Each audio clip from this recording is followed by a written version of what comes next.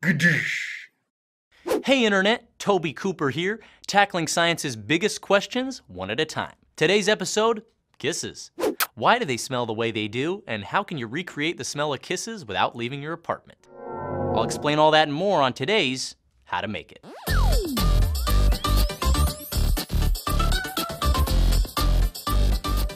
So, we've all smelled a kiss before, or at least wondered about it. And one thing's for sure, the smell is distinctive. Webster's defines kissing as pressing one's lips against another person or object.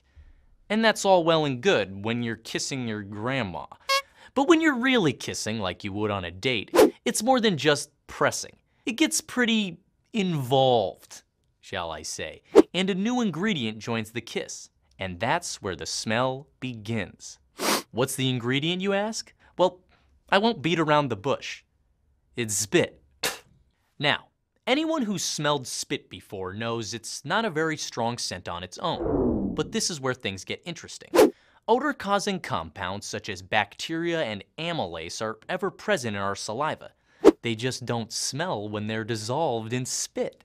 Only when the spit dries do these compounds come out in full force. And if your kiss is any good, it'll last long enough for at least some of the spit to dry on your partner's face. And voila, that's where the kiss smell comes from. Holy pizza, I just got chills. Now this wouldn't be a how to make it video without a how to. And I'm happy to say that recreating the smell of a kiss couldn't be simpler. You don't even need a girlfriend. You can produce the exact same conditions of a kiss using your hand and spit. First, lick the back of your hand. Next, give the spit 15 seconds to dry.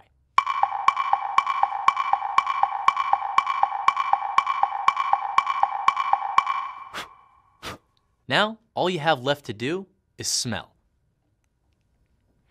Bada bing, bada boom. Smells like a kiss. I myself have never kissed before, but I know it does because of the science.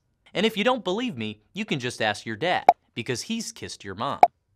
Thanks for watching, and be sure to subscribe. Next episode, I'm going to talk about how to recreate the feel of a woman's breast using nothing but a soggy pumpkin. See you then.